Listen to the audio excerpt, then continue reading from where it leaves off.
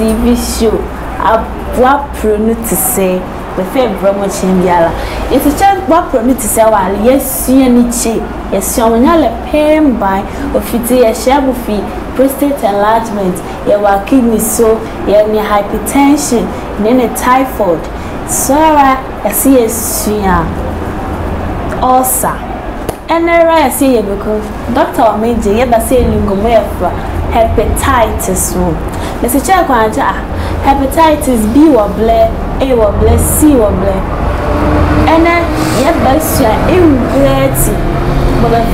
hepatitis no the doctor your doctor be real question in hepatitis netio crack was so A B C no more but when you will see more it's not on cash make culture like a page say zero accusation my TV or Facebook so and on YouTube search here ekunya now follow here so to YouTube I miss subscribe me then leave your comment and leave a comment na share ma onyangu bira onye bi no nia or to upload to say jumadi yeah fair bro no session my TV so no am so akosia love na if ma akosia de pra ngole so in what search me mbo shini e doctor bro ni share mo chiche na bo dog me ma akwa ababie yeah, nema bresia na want to say. Nyame aduna mpochode. Aradi adum nera na want to papa. Nyame adawro ma na want to pa. Esi aye bi oku. Ye da adum nyame ra siche. O ma esi eya. Na bia le ya bo ba cha ha ngeti ekososala. So pepe. Ela dia yeah topic here. Ot broad. Brene kwa cha ot broad. Ti yango search men. The fire bush na fire fen. Because hepatitis, it's really hepatitis B. See, I was such a sorala. Fire fen, jebo hepatitis, or two. Nema Brescia, Medas, na Mashia, one war and near for Bobenia was my TV. So, me do my Dr. Emmanuel Amwa, medical media personality, passionate about advocacy. At a television station, radio station, any platform biala na eko panache ngoma health talk all platform as well. Eko from the number 0245793191. Trio sevio brofu ngwaye ngomo. Na meti se yi ni ide sene se my TV bawa media so che ye nchebie ye masahi maya na mengram go pesumiti because sebi ewusi pa osianle kobo chebo food journey che when the kill bar of a trap snaps it returns to the origin ebatwi no a kuntun hwan a na kira na eko ebrofo ye mahan say ye ne de me famete into obo ewo comment section trace bi man ya kuntunya ya ne kira na ekon bo ma ha won brofo trewo comment section na ene ye ba suenche ofa ye brabo hepatitis be ka hep ne cheche brabo titis ne cheche brabo bo wonu wa ye kandinga eti ene ye mandudo ye mva hepatitis A B C D ana E ile hepatitis A yele B, yele C, yele D, yele E. Ela kwa focus nche. But A B C D no. Na ye mandundo ye mva A B C D. Ye ba due for hepatitis now. Cause so boma bobo yim oma brebo omu ye kandinga. Eti hepatitis po otinzo. Bolimu a ma va hepon oti ye brebo liver. Ye brebo obiala le brebo e so biala boy wase ya so le brebo e na owura wo right upper quadrant ni chechenyo all them body a right side e bobre pe ti nyabra ya ne bre na ye sresre ka e bre oliver na cho obrebo ne owura wo o tin kandinga panti ye ka ni peduan ye ka ni pebiana kwan but kandinga pa you le was skin name inside in but kandinga pa e de obreboe so the liver is the largest organ in the body but you can the largest organ of the body there. That is a totally needy what your skin. But inside in your what or breboe. No, many also liver no be about a be a crack of fake share. Yeah. Because the last time they know yes, yeah, cardibo one day, yeah, cardibu one day, liver ni be so. Nemum liver ni be yeah, editane before to so. Okay. It is why liver ne otio. Na ye can liver not the organ be. Bo woni padua na ye kra kwa che osate gland be kate gland not the organ bo osa produce nje fofre inti liver not organ na mo osate gland na liver ne oladwuma pen bambo ye brebo ye sepa oladwuma pen bambo ye bolimu a ye dwuma o ye he ye moja ye dombe ne mo ye o produce moja onje se edi pesa nine na edunka bo wie ne wa ya na bo wie ne fia ya na nche ro brown bi wo bre be free bone marrow ebre ye red blood cells nche bo ma moja enye ye kokre o produce eti bone marrow ni bo wie ne ye fia ne be free nchi no o produce red blood cells ni ye pe o pieyim come spleen na djumo le chenyo oko select red blood cells no mo botima ye boy wonye simon wa ma abie magua na botipa wa fai wa ma obreboe nti obreboe na ye djumo le chenyo okoton wo mojane ti breboe yo ton ye moja oton eti sura biala oche ema obreboe oyehye obrebo anye hyepe omuja okoninya wow enemy smitchinche pa na eprache obrebo oyehye a oche ni paduan o absorb heat from a year no wa ma obrebo wa yehye na solar panels bo okohwe so heat for sun rays ni yule osa bun or fingernails eti mrashia moboye mu fingernails mon mo yechi message out the fashion but memengo mama yingu fingernails mepo ehache o ma cho absorb heat ama je dog ntama e pracha ye na ti ye na sana of fingers enti enati ye no anati ye no the moment you come in contact with a year camper now fingernails and you to solar panel now absorb the heating here or skin neura or absorb the heating be on the sun rays which is vitamin D ultraviolet rays so ultraviolet rays and here obokama or breboe or heaty now our tu omoja or tumoja ni ya no paying one more kidney bo kidney ne ebi mesiche kidney ni bia heba he problem awa yes eti oma opiem komo kidney ni a no kidney na sonji moja na so kama be fiebo no ammonia creatinine uric acid phosphate one so njeni more na abieyim eti obrebo ne dwuma kumbo udie number 2 se eno ayire biara bot tablet ekoni padua no a ayire no koto kuna okone o grandiana che o pesa like oboboso na to break ayire ne down be from mechanism be first pass effect ayire na mpiem kodua wo brebo ne na brebo ne wasonja ayire na so na se ayire ne bache paraya no a oye thousands ne chemicals bo be yele paran oye ehene ufinu no ma bie na ingredient ne bo anti-active bo che ohiama otine bo yoya na okon na brebo na pianyim abrebo tin tru mo jane ne wondi ne mo no ama otine bo patch one wa ho so okuyo ya no pian wa kobre uja yo ya nka biara bo choko no brebo ne yokoyese adwuma nti metabolism and absorption of drugs takes place in the liver ti brebo ne adwuma brebo ne adwuma bi kumbo oye olechenu ye o produce nzie bie bo be frey ba bonyono ba na o produce ya yole nkabo kofa kosio eti ofa ko gbianka bi bo frey gallbladder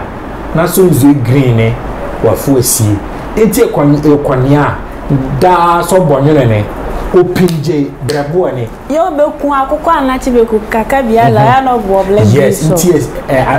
asandre be wa bonyono e bata brebo na chacha bonyono opinje ye brebo because brebo ne you produce so ba ne on emum it is stored in the gallbladder lambo me fame tutu tishenga kama di onche be ku kaka na no 12 no ambachi we obachi go na no koyere nti ekode na ide ongra ambachi ira oye pa opachi eti che obi e de gallbladder pachile opachi pe opachi hwe opachi na hwe ogu pe ekowu na ehene okoye topic for another day as it so nzio green ye dwumo le chenyo emulsification of fat nche biala boti elwi biala yedi ekoyekuna na yekon yo okohuru yo so nzio green ye ohuru fat on your remo wow it wade elombo be ko hu kaka biala wa wuro anacho even akopa so nzio green wade pe na pna elwe che bia anwa na che ngo fagua kapo na nya so nzio green ni bia so ekoncho ko huru so elwe ngo na cha anwa ne mo ko kachi nzie it is digestion of fat and breakdown of fat medical refer emulsification it is done by so nzio green it obiebo ekuru elwe pen by mon na cheche no onzio green ema yedwuma pen by mo ye it ema yedwuma pen by mo ye ma yedwuma pen by mo ye elwe ne kura tuura so nzio green so no man nzio green wakachi elwe ni bie na fedi wakeki waye nyoboe pe ya ache enya cholelithiasis and ache gallstones eti biele gallstones bele kidney stones obre ma gallstones obre ti gallstones ni bi yo la tv na sobo enian gallstone ti akosi enia oncho ti green yo kachi nyoboe eti hene sanu ye pay fibre gallstones ni bi yo la so nti akosi a chegbo mekan eti brebo ne you produce so nzio green na wa store wo gas to nature gallbladder ne ti anye yi na se otuwa so a wakachi gas to so afi ya brebo ne adwuma bi kumbo odi ehe se nipaduan edi ale biala what carbohydrate starch man yim ohuru no more energy ATP adenosine triphosphate ehni o maye energy nte dwaso njiramo ne didili ana ye mre na se edidina se glucose ne osone ewo nipadua nanu a eya no prache o ma wo sugar nu pija na nya hyperglycemia na che diabetes eti eya na nipadua ofa energy ni bi ekosie enti eya no ofa bi ekosie wo liver nan na ba ye warehouse ti didili a no liver no oyi bi ba obi obera ongro carbohydrate alemo nemu eya no kru 99 more protein more it is deny more na se ewa protein ne se nipadua ne fa na bokohan ewa liver na okrafra bi sie chebo okoye energy komo na ehi energy a ewa na wa say wa je wa mo it liver na ewa otolumbia ewa ostore so energy ni bi omaye it liver na only ni jempin bible yo na nemba chingura no pen at buhia pan e ma bobo so it's brebo ne ye dwuma buntie and che ye bawa minje benimu yo seche brebo ma o ma brebo omu obaye kadinga no akoso hepatitis C tekusia na obre na chebo esia han cause a high pain ban yeah pain ba hanra owun so ba ni che yo me ti chama ni afa kwa che hepatitis na kala na be kwa che bi alo le hepatitis B because ene o ti common boy atiala iti bechi boy ko se kwa ko fa so bi se kwa ko fa ni kan okay hepatitis ni ibule chenyo obreboe wo mu oye kandinga kesa metewa ne metenoma Emmanuel nemo mi bai mu a na ma Emmanuelitis it is uche oma manwunen okay engaka oba obreboe nanu a okrama emu na aye kandinga eti kakane rabo owalwo breboe nanu bo oma emunen bele ngaka pemban ebieti bacteria ebieti virus ebieti protozoa nemum ya breboe so me bo enche e ka che obo ba be ban ebieti kaka ti ba bo be bacteria na ni virus mo enye ma ma sheda ba che bia hepatitis B ni ebia bacteria yo is of about my hepatitis B na che se ujubra mushire no na da se pa ga question website enti bacteria senemo beli bacteria pen beli the staphylococcus bacteria staphylococca beli bacteria pen by beli Treponema pallidum yo fa syphilis ba beli the Neisseria gonorrhea yo fa gonorrhea ba beli bacteria pen Trichomonas ile virus ile herpes simplex virus yo fa nanzipan yele the hepatitis A virus etinga cannibal mahehan se bacteria bienya tin no kowo brebu enen no komo brebu ni ko hu a nanya hepatitis ehni de oliduma biala ye kache hepatitis nemum ye testomojan bacteria he we bia be frey staphylococca and assess streptococcus you are faso hepatitis no wa wo nemum so by a virus nya yele virus na wodo pen ban yele herpes simplex virus bo make a check of ananzepa yele herpes zoster virus bo ira ugemnasia sebe emo private part yele bo guonu anche nche bi guonu ayo nya hono wo okra wonde apo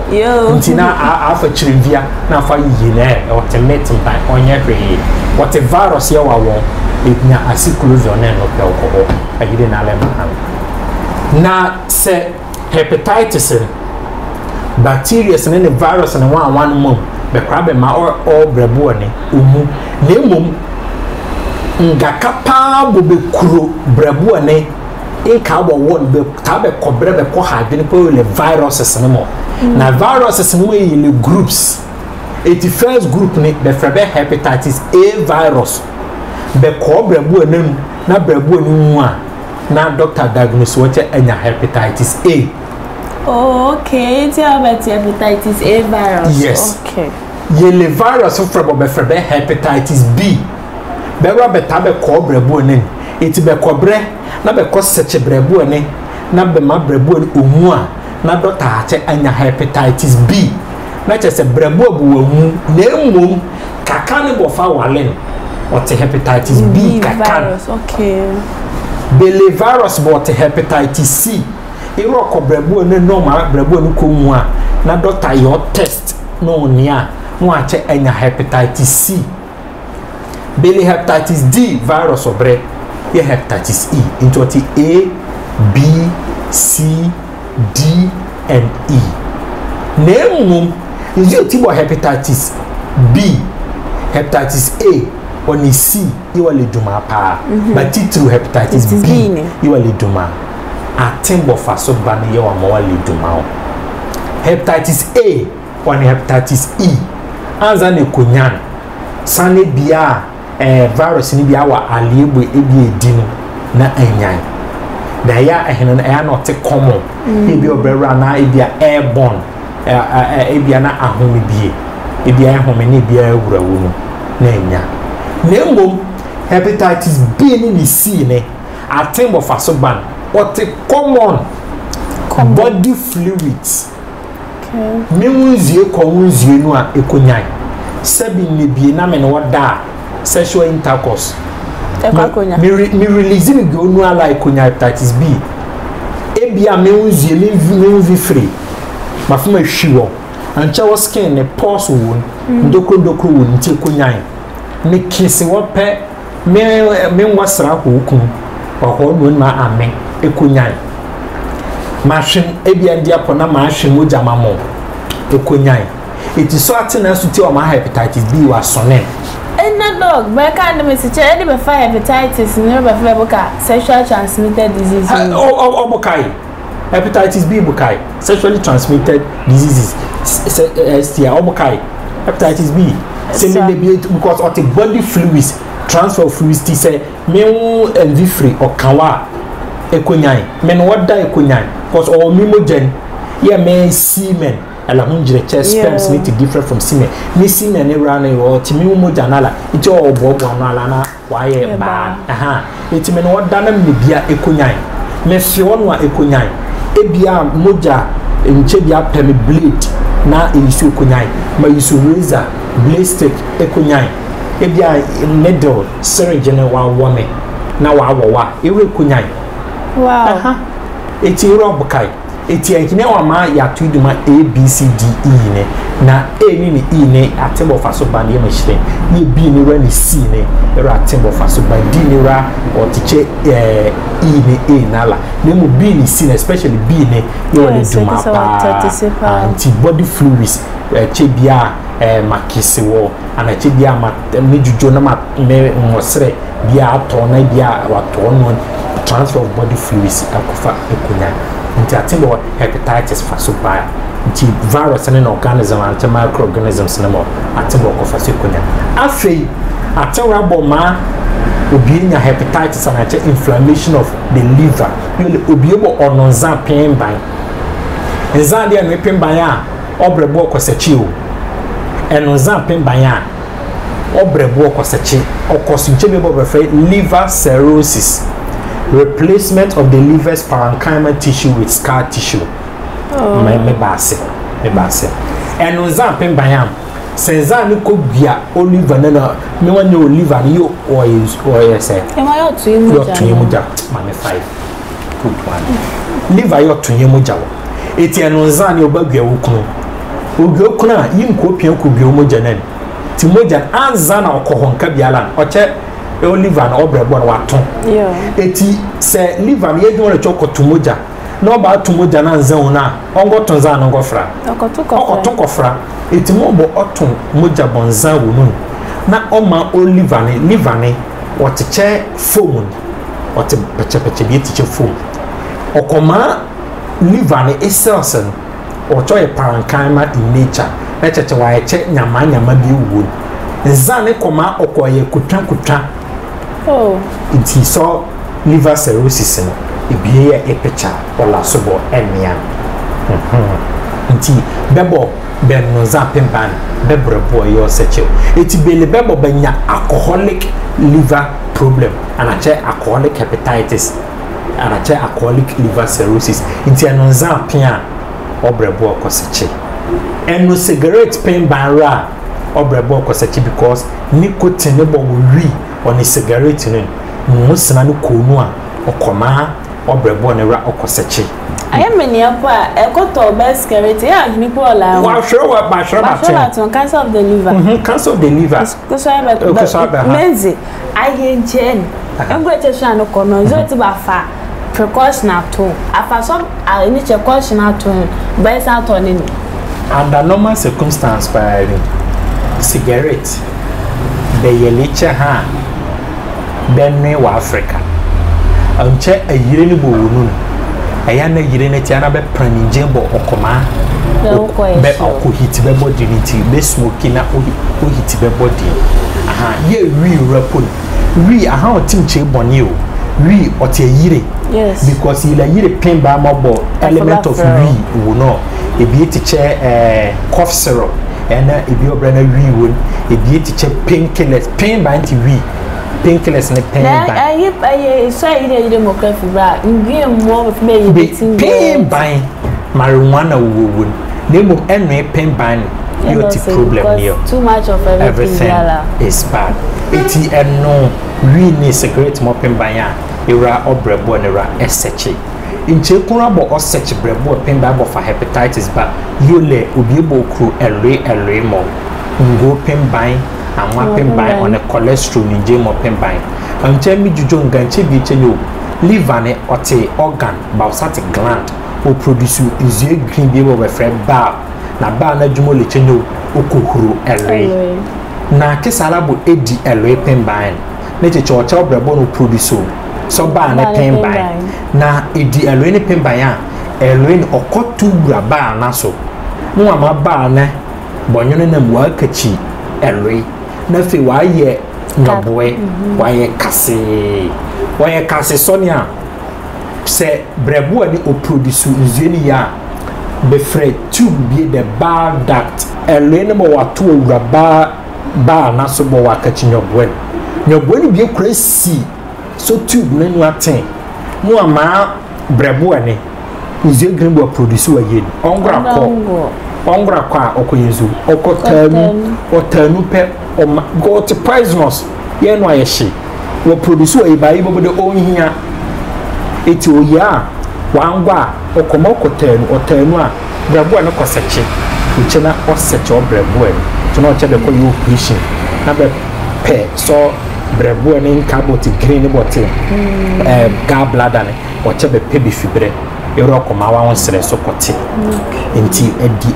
elwe pen by mo a oseche brebo afi obi ebokru asichire ni jempen ban edi asichire ni jempen ban ra okomo brebo ra problem ko wonto chiete so because in chebiala bo ye du Africa biala te carbohydrate pen ban ro ko ju ye ni paduane na okachi glucose ye ma achenyo edi glucose ni pen ban ni paduane obisu ya bo ko han ofen ko bia obrebo nen kesala e what warehouse ya packing je again warehouse na yi na store be fa ni je bi be ba no way you ko yes oko yi ko boso into too much of sugar intake or affect ye brebo ye liver ye nche kunra bo search ye liver ye brebo ma ye nya hepatitis ne ye too much intake of salt e dinje pain banya ora okoseche obrebo because salt ne okoma enzie pain ko wo body nan okoma brebo na okofe okoma o kidneys era okofe into oche ye so ye bele spices bi mo obrera inwa ye say tochi e twin ye fion yeah too much intake of energy drinks emo ba caffeine pen bamba right ba chemical flavors pen bamba right once bo otinzie bo okwa guomo general dinner chechenyo brebo na oisala okwese okoton ni fue anwa so fue so man fue awin fue enche fue akondomra ebodumani ya chinisa osika sam say you see otio on adwuma kwaso ana na epo ye to ahodo bo ye bidan niswa ye befa beko na adwuma bo nipo ye befa beyo enwuche befa be adwuma ne ana amanyofo ebebu akonda be kire ye se ye osi otio amana ne wado dwure wote se abusafo ehieti ye mo ne betena che biela ebrebo ye dombo to sonzo ne kobo kopinche dombo to so buru ne kobo e wo se human tv so adwuma de ne iduma oli esehia he o esehia he man sehie e bise ma bisa biduma yale dj letter da biela debre na enwe betena fiche ile ne pa efa emo esehia he o esehia he nana mo me baba mo me le mammo abusianfo e mrandie mresia ne mrandie me bisa mo me dem de che o ma pronute pa be for me akosia love na me de juma de ba ti juma wa pronute se was a Shimai TV so me fa me brom wa brom me ma bedwane e Dr. Emmanuel Amuako yetna se ye pese awonyalen ye fa kofa bai ye pepo masirese ye fa ye momo me pita awonyaleti bono jujwa no bienga bie ene wa hasye so ya awonyaleti bojujo faises ye hueso ene awonyaleti ira oresuen so ya hini bombiera wo letumi pa koso awonyaleti ene obukaya so tie se Shimai TV ya fa wa pronute se ya fa ya bromo wo fue mna ni jebiala obreba afofo ni au Facebook as se Shimai TV anache se she stars so I ko YouTube necessary she starts ekunya ekone live or rebel so programming ongo for come anwo anache engoja ko for come anwa eko se she my TV anache efofo na ko Facebook se she my TV anache se she starts so I ko YouTube why se she starts ekunya wa pronote se ekonia na ese afatuo mfo mom di juma de chamele akosia love na mahramu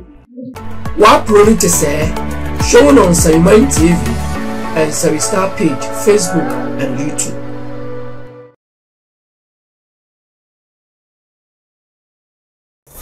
Ndokoton dia so chemical flavors na mo okoha adwene okosechi it mesreche energy drinks pen ba na mo chi atwea wo yefio wan so a ye brebo e okosechi nje kuna bo o ma yenya hepatitis inflammation of the liver yo le obiebo ono yire pen ban yire pen ban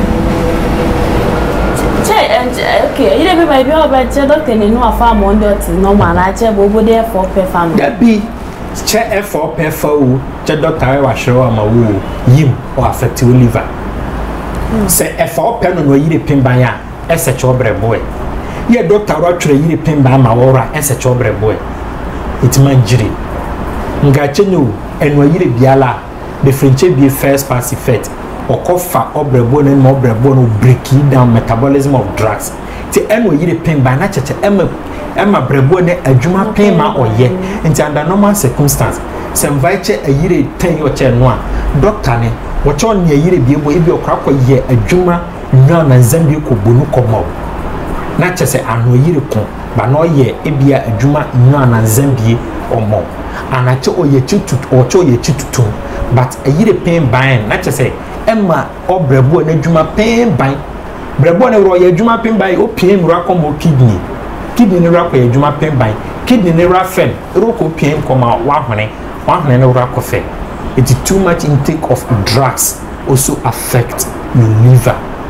Nti njembo osechi brebo emma bobo so ye anu zero but pa contaminated water cause 80% of moja water plasma tinzie. It is a year brebo ye or to moja mba ma ye dia no che enunziebo enwotio na obrebo ra wanzechi nche kunra bo osechi brebo pemba yule obiebo kunya cold upper respiratory tract infection na wa ndriti so cold ngakai okra fa okonvi na amibia to okunu na wa liver nen no asechi oliver okra fa o mojanen no ho brebo nen na ra wa asechi it hepatitis or yate pain buying A, B, C, D, E, O, yim of a hepatitis inflammation of the liver and at the liver buomu where kandinga ba yema bobo so che ekuli jeni mo so che elwe pen by spices pen by you believe carbonated drinks bimo drinks bo nature what carbonated in nature on soda pen by more a town on soft drinks no more era or affected or brebo ra problem open. Amia mania for message best na me bodera me nia chabe bisa questions what the some of bra chabe yes because na teachers for that be because question dey all answer ba farmer me some go be so question ba me nia yesia kidney prostate mo bo yesia boy previous ones be meeting we yelling inche bela bako han for salt spices nantim go too much money afoche befuche you che salt ne or affect your kidney any yesia liver abewo ko affect your liver there na mess bela yesi han yelui ingweti yesi han yesi chiri ingweti yesi han cigarette na marijuana yesi han za ingweti it's not mixed money afọ so njenem ngacha otima yo nemu pen buying odi ni ache edidi pana njini na ekwa kudidi onya fe dabi nemu ekodi pen buying o pressure poko kwa nwuro yesu hypertension ya ache no edinje pen buying itebebo bele pressure e ya no betua benje it's not money afọ meso ma am of betu omonfo na ya che ingweti wa ja meje bia bo ekuma ngume ye enzane ne nji mo ese oh my chi e pembeni chebo doctor too much of everything is bad it's miss mala chebo ya shebo ni meni master diala engine eza spices mongo etiese oti jewa je ncheko boda doctor hanla ti miss susuma me bache ni che ti susuma doctor fa causes amaye hepatitis ne titira so ehye nu be abcd ni nene bo atepesera b ni wa hye nu ye we kofa by virus mo ana bacteria mo we say ofabo kesala dog we a chemenya ebia hepatitis bi a che ebia enu biala ni iche okwese okomoko cho menye bio Bruno can signs and then symptoms. Okay, so me that say. Obiala be kunya problem with your liver, hepatitis and choti A, B, C, D, E. Question here is to be a call or comment section better. Matiche hepatitis B. Ye yire nebre and a check only treatment. And if the man wouldn't go be so. So then you be o tamale. Ye o hole hospital bi o tamale mingo buduma che yon ye basa ti be ye latest e be o nya hepatitis C bo nya doctor ni shoroli ayire bie mane o shreni ala na onya bie enti mera me videos pen wa TikTok, Facebook, YouTube ne Instagram on ya de ye o contact them yo enti nyale enquiries na mo chemi nya yire ni bie man but na yire ni no boy seka because not child you don't on me for 3 months. Nyami adom on me yire ni yele or hole or ye test. Na why you free because na o2 attend no nya US military bo pracho call. Wow. Into all yele test nye be wan unqualified. Na enya baba kan bo usu a ye mo a ohaya military kuna. Na me mbayo nyami obayo ti mane a combination of treatment. Nyami adom or you testing now it positive no negative. It is a hepatitis either China hepatitis A, B, C, D, E, any biala nepa treatment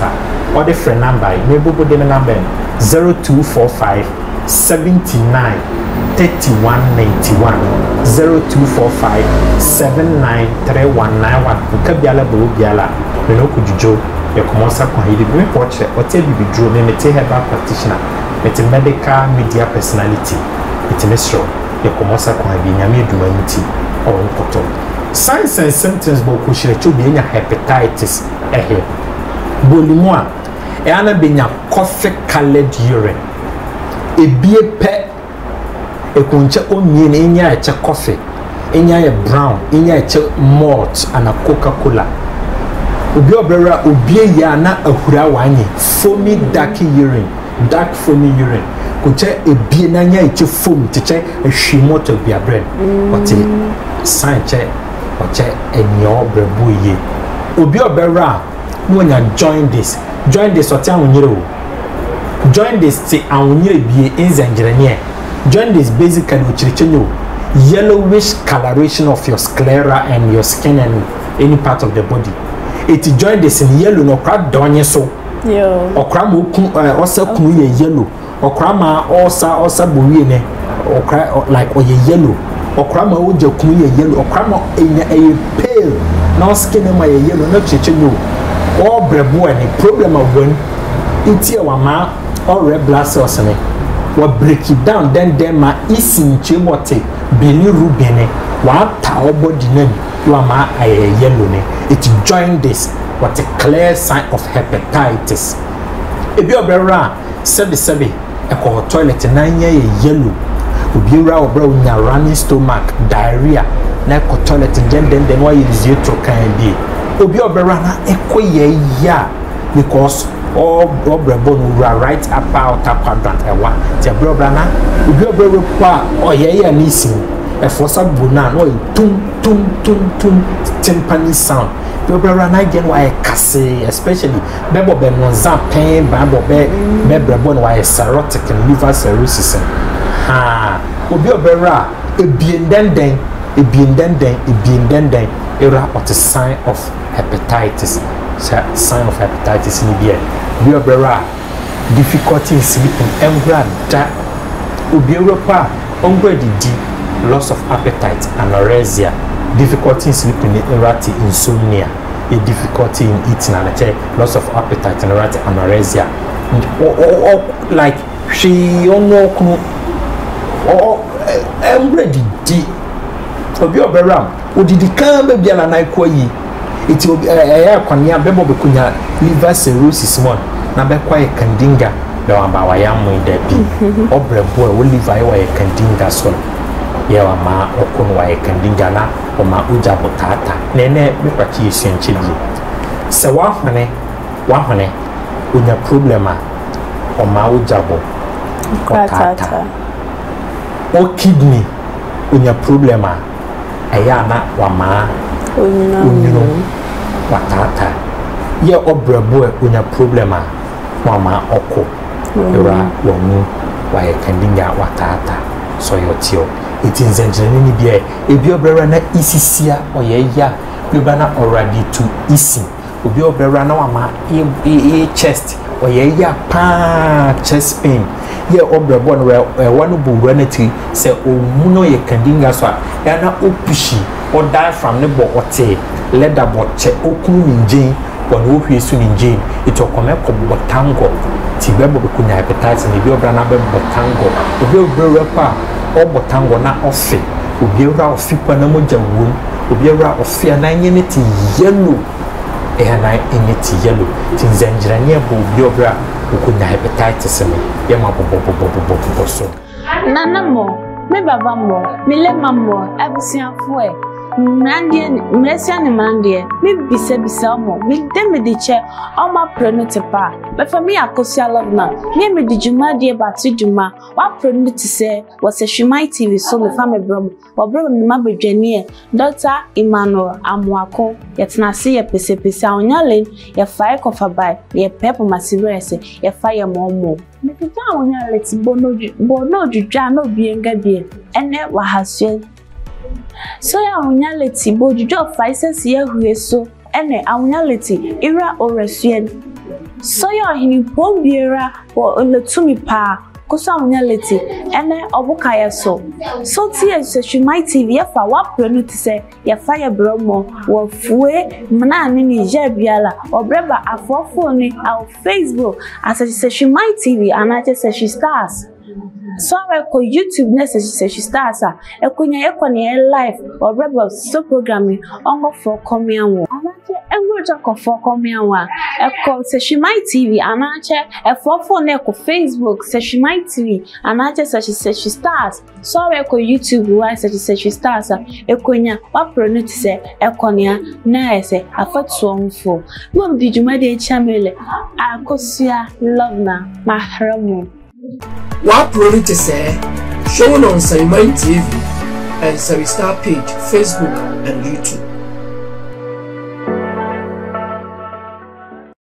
Bibi ni fue, arianso fue.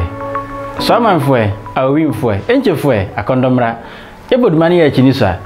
Usika asem se yusi otio. Ombeten adwuma kwaso ana na epo ye to ahodo bo ye bidan niswa ye befa beko na adwuma bo nipo ye befa beyo enwuche befa be adwuma ne ana amanyofo ebibu akonda be kire ye se ye osi otio amana ne wado dwure wote se abusafo ehieti ye mo ne betena che biela ebrebo ye dombo to sonzo ne kobo kopinche dombo to so buru ne kobo e wo se Human TV so adwuma de ne iduma oli esehia he o esehia he man sehie ebise ma bisa biduma yale DJ letter da biela debre na enwe betena fiche ile ne pa efa emo esehia he o esehia he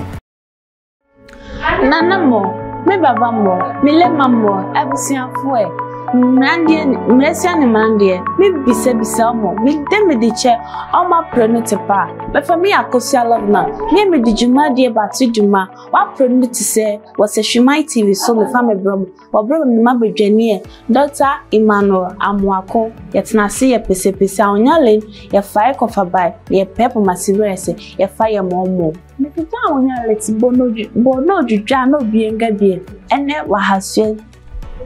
so ya awunyaleti bojujo faises ye hueso ene awunyaleti ira oresuen so ya hini pombiera wo oletumi pa Kusamnality, and Obukaya so. So tears, she might TV, if I want to say, your fire bromo, or Fue, Manani, Jebiala, or Breba, a phone, our Facebook, as I say, she might TV, and I just say she stars. So I call YouTube necessary she starts a kunya live or rebel so programming on for coming and for coming a call she might TV and a 4 echo Facebook say she might TV and I just she said she starts. So I call YouTube why said she starts a kunya what pronounce say a konya na say a fat song for. Mom did you make a chamele? I could love na mahramu. What product is shown on Simon TV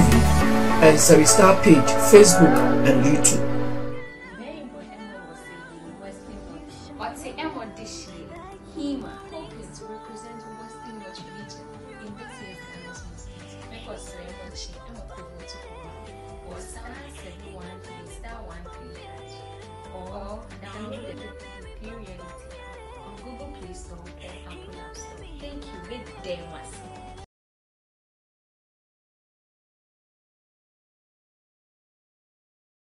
Say you mind, how you mind, Bruce, chairman. Very important was saying Western Dutch. What's the M on this year? Hema is represent Western Dutch religion in this year's announcement. Because she am equivalent to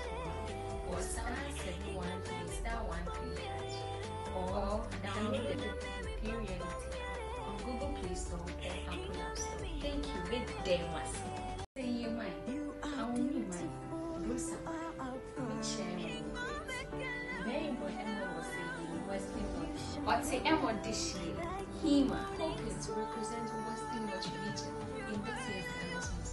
Because she am equivalent to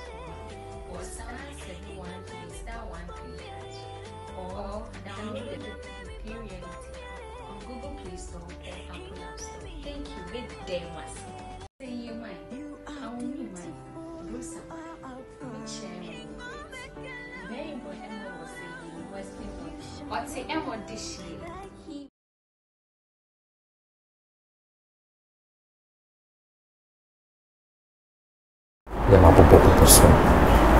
Doctor Nini ya dear Mama Bill Etile Equati Nurse Shia said Doctor Tio. It's in all kind, maybe Swienchi, told her Mr. Chai say, Swienchi. Yeah, whichever for hepatitis bow was says, yes, we might be a soon, whichever hepatitis. Even Bodini, we mobile level, ABC. Nini titu B ni washieni ye esua causes na causes ni a kidney ni liver ni causes ni oti difference biala oti nchegure ese of ingredients of about kese esua science ni scientist meso enya science ni na say face bia boshina ko hospital so they go pa leave your comments or comment section re ekunya time na doctor say wani wa find number wa tuja te kra for doctor na ka cheche bio sane so oyemio doctor go positi o mi no ko juju eyire bo ma cho fama wo okofa kwese fa komu tiki say ko doctor re no na yes we nche bi ye no obi o ka che e treatment ne me wada ma fa bo kaso it's treatment and prevention or che twetwe o ye fininje pen bound and pen by a share on your film, a situation pen by a real more pen by a share on your film. A fee, an ingenious more chair, cigarette, marijuana, we more your share on your film. So, Ninja Bombo check a year pen by of a banam your share if you name treatment in it. Say a hospital, never catch any hepatitis in Baya. inflammation it is a na virus ya wafo awade abekomo antibiotics ehene ya ekwache mitwito kama efremia 0247 0245 0245 79 3191 0245 793191 ekomo yire kama na mum so te hepatitis B C ni mo ni so virus no wafo akwa ekomo antiviral drugs pre for your coffee or to so and then 1 month to 3 months no klesonga kanu ehi ebie sebi ben you na ejebie ma o konti ebi na eje na ga kanu ufi o system na wa mobrebo ni nche biala wa kama the treatment and day but basically by drugs na wa mo wato na so bi kwat enwa enwo yire pia of awon na ba manya won na o misam no yire na ngo no yire ekwayezo sepo anu abrofo yire na kono bibidra yim o te yire because no treatment it basically epacha prevent ya nje bo mo bo so che oni che yididi epin ba mon che ege twon film na nya biura e contact ya na mo yire kama because hepatitis B complication and hepatitis complication liver cancer obre ehene sana be ko your operation no to liver and to liver find every bengo sana liver transplant ko de benda ben your teacher kidney and a chen carbo problem wo be pebre ni be jibeto na liver ni che kumbo obre che no ote organ gibo okra regenerate it is a problem dey wonu den na tu anamon den a oma regenerate na cheche okra fifin den okra oba back na mu ekomo ko dusia dia edina ekoto anana no monze do ekoho eti prevention twetwu fi so nije na on treatment na wra ye plan nije mbot kama ye fia mo antibiotics spam one bele ye bele nije bo oboka liver apache olivera enwo ye sia oche edi nije biemo teche garlic teche ginger garlic ginger aloe vera yimoboka carrot cabbage lettuce kiwi spinach spring onion green pepper